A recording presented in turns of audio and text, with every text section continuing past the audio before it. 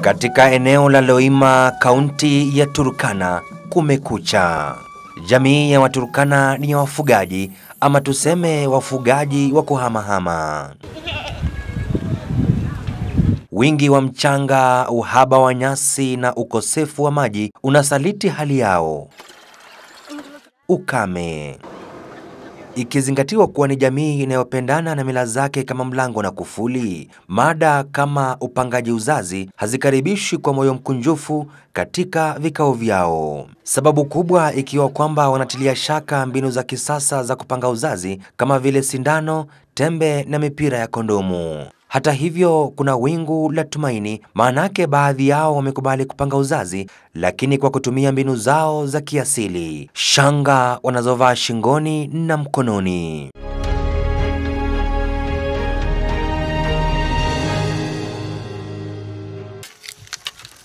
Kitongojini Lorgum, macho yetu yanadakwa na Eunice Loyapa. Kwenye mkono wake wa kushoto kuna bangili 6 na ushanga wenye nakshi za rangi tofauti. Ananieleza kuwa kando na ushanga huu kupamba mkono wake, pia unamsaidia katika kupanga uzazi wake kwa kuhesabu siku za hedhi yake. Hii green waiting period, hii black umeanza period, white hii ni safe days, kulala hata na mtu utapata mtoto. Hii ni danger days. Ujua kwamba ile red iko danger kwa kutaweza kupata mtoto. Amekuwa akifanya hivi kwa muda wa karibu miaka 2 iliyopita. Hajaolewa wala hana mtoto. Si yeye pekee anayetumia shanga kujikinga na mimba ya ghafla. Celestine Aena ana watoto 3 na huyu wa mwisho anayemnyonyesha ana miezi 8. Pia naye amekubuhu katika kutumia mtindo huu kupanga uzazi. Fia red uko mahali pabaya sana. Ukifanya maybe ushiriki ngono na mtu ukinini kwa dates utashika mimba. Celestine ambaye mwisho wa elimu yake ulikuwa darasa la 7 anasema kwamba upangaji uzazi haukuwa katika ratiba ya maisha yake. Ililetwa kabla sijajua mambo ya family plan. Sasa hii ililetwa wakati nimeshika huyo mtoto, lakini sasa nimeelewa. Mtindo huu ulipigiwa upato kwa wanawake hawa na shirika la kimataifa la hatua za idadi ya watu PAI kupitia kwa shirika linaloangazia huduma za afya Afrika AMREF, na wana sababu 3 kuu za wao kufanya hivyo. Ya kwanza, wanapokuja hospitali unapowaelezea kuhusu hizo njia zingine, mtu atakwambia nataka kutumia hii natural method. Sasa kwa sababu sisi tukaona vile wanapenda natural method, how will we make it easier for them to use their natural family planning method? Ndio tukaamua tulete hii beads. Na tunaona hata wakikuja hospitali hiyo namba imeongezeka kwa sababu wana appreciate mumewapatia njia ambayo inaambatana na mila yao. Ya pili, hii ni jamii ambayo wanapenda mapambo. Katika hiyo mapambo yao, one of the things that they use to make their ornaments are the beads. So tuliona it's easier for them and it can also be associated with their culture. Na ya 3 ilitokana na kiwango duni cha elimu Turkana. When you tell them to go and mark on the calendar, some of them have never even seen the calendar. Some of them, in as much as they have the calendars, they are illiterate. Kulingana na Faith Chesang, mjuzi wa afya ya mama na watoto, kuna aina 2 za shanga, za mkononi na shingoni, ambapo mwanamke huchagua hiari yake. Imenisaidia kwa kuona hii tarehe ni mbaya, kwa hii ni mzuri. Hasa hata nikienda kwa hii nikifanya kitu yote siwezi shika. Ananionyesha namna huu ushanga wa kuvalia shingoni hutumiwa. Wao huzinunua kutoka kwa halmashauri ya taifa ya kusambaza dawa na vyombo vya matibabu. Hii cycle bead, it's very effective for someone who has the monthly period is between 26 to 32 days. When she's starting her period, she has to move this ring to the red bead. Sasa hebu tuanzie hii siku hapa. Ameanza hedhi zake. Sasa tutahesabu siku ya kwanza, siku ya pili, siku ya 3, siku ya 4. Wacha tuseme ni mtu ambaye ana period zake maybe ni 4 days. Sasa hapa atabaki na hizi siku. These are her safe days. But the moment anafika hapa kwa white, anafaa ajue anaweza pata mimba. Hizo ni siku 12. Ni siku 12. So hizo siku 12 tunaipatia for her ovulation. After that kuna hizi siku ambazo pia haezi jihusisha. Tunampatia pia hiyo allowance. Sasa tunampatia like 1, 2, 3, 4 days. Si ndio? Tutakuwa tumefika kwa ibid nyeusi hapa. So from these days she is safe paka hapo akingojea ovulation. Hata hivyo, kwa mabinti au wanawake ambao siku zao za hedhi ni chini ya siku 26 au zaidi ya siku 33, wanashauriwa. By the time her period starts before she gets to the red bead, it means her cycle is less than 32. And if her cycle starts after she has already moved, because we have a ring here, by the time she has moved it past the red one, it means her cycle is more than 32 days.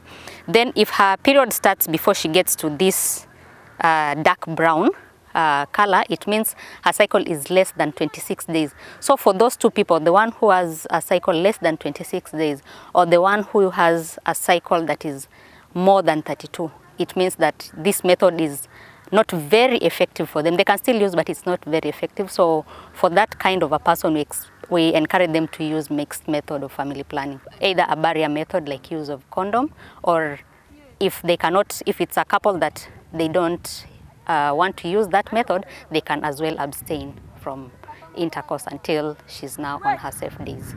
What about those ladies who have irregular periods? With the irregularity, she cannot be able to know exactly when her safe days are. We encourage them also to use a mixed method for family planning. Every family planning method is not 100% effective because even the artificial, and we all know that even they are artificial because they are made by human beings. Wanawake katika kijiji hiki wamejitolea kupanga uzazi kutumia mtindo huu na wanahamasishana wenyewe kwa wenyewe. Eunice ndio mwalimu wao, ama tuseme balozi wa Shanga za Uzazi. Huhakikisha ujumbe wake umezama katika bongo za wenzake hata kama ni kwa kuandika ardhini.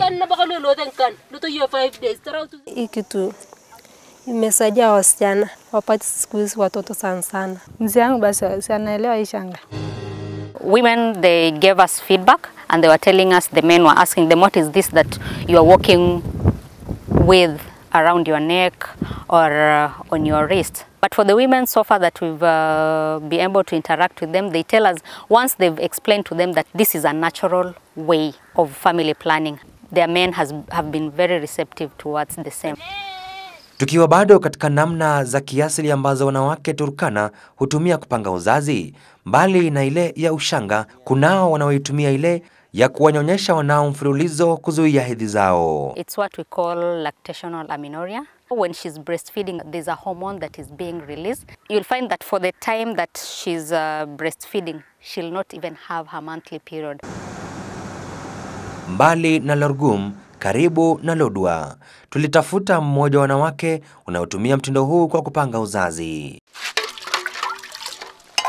Naitwa Eunice Akiru. Nina miaka 24. Niko kwa ndoa miaka 10. Ni mkazi wa kitongoji cha Naperebei. Amekuwa akiwanyonyesha watoto wake kwa karibu, kuanzia kwa kifungua mimba hadi kwa mtoto wake wa 5. Nikijifungua mtoto tarehe 10 mwezi wa tuseme ya kwanza. Sasa naweza peleka tena huyo mtoto mpaka tarehe 10 mwezi wa kwanza tena ya hiyo mwaka ingine. Sasa ikifikisha hapo hivyo, ndio hapo sasa nitajua mimi tu kama huyu mtoto amefikisha tarehe 10 leo, kesho ndio huyu mtoto atafikisha tarehe 10 mwezi wa kwanza na atakuwa amefikisha mwaka moja. Sasa hapo mimi naanza kujipanga. Naanza kujiona sasa mimi saa yote naweza ona mwezi, yani period. Ikionekana tu ndio naanza sasa kuambia mzee, wewe mimi raha yangu na wewe hakuna tena. Kama itaisha tu hiyo siku 14, hata wakati unakula haina shida. They'll tell you like, I breastfeed my baby up to 2 years. So it's very effective for them. Watatu wako na miaka 6. Sasa hapo ulikaa miaka 3 kama hujazaa. Kama sijazaa. Na ulitumia hizi mbinu tu ya wanaamini kuwa mtu akiwa na watoto wengi watasaidia katika kuendeleza jamii na pia watasaidia katika kuchunga mifugo yao. Hata kama njaa iko, lakini watu wawe. Mungu anajua, hata wanasemanga wakati umepata mtoto, Mungu ameshaweka nini? Sahani yake, ama ikuangi hivyo. Na mbona usiende kwa hospitali upewe labda dawa fulani? Sasa niende nitafute nini tena kama mimi mwenyewe ni daktari? Tuseme sasa mimi mwenyewe ni family fulani. Sijawahi kwenda huko nianze sasa kuchukua hiyo sindano. Watu wengine huwa ina affect. Sasa hata mimi naogopa nikienda maybe naweza hiyo sindano inaweza niharibu. Napendelea sasa kutumia tu hii. Na watu wa afya wa serikali wamekuja hapa wakawaambia, wakawafundisha mafunzo kuhusu muhimu ya kuwa na watoto wachache, wamekuja? Sija kusikia wanakujanga. Turkana and Samburu are some of the 15 worst counties in terms of women's health. Na unalenga kukuwa na watoto wangapi wewe? Nategemea mzee. It's a patriarchal society, and so it's a man who makes all the decisions. Yeah, so at times you need to push these men here to tell them what we are advocating for is healthy spacing of children, and not that we are coming to cut the birth of children. You know, that is the interpretation they have. When it comes to sensitizing them on the use of the artificial method, we're also working with the religious leaders at congregation level.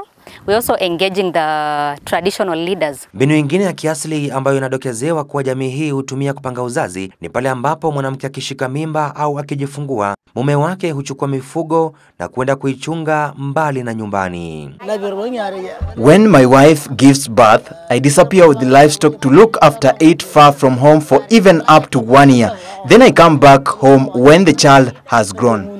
Community health volunteers, they are within the village, but we train them on various modules on family planning. So that again for us as yafuatayo is something very important to us. We are making sure that if at any time we exit, then those people can continue to do the service. Kulingana na waasisi wa mtindo huu wa kutumia shanga kupanga uzazi, kiwango cha upangaji uzazi Turkana kimeimarika kwa 4% na bado kitazidi kuimarika na kuimarika. Madam, katika jamii hii ya Turkana pia wanaume huvalia shanga shingoni. Sitashangaa kuona baadhi ya wanaume wakivalia ushanga huu shingoni kupanga uzazi. Manake shughuli hii huhusisha wote wawili, mme na mke. Victor Wetende, Mwanga wa Ebru, katika kijiji cha Lorgum, kaunti ya Turkana.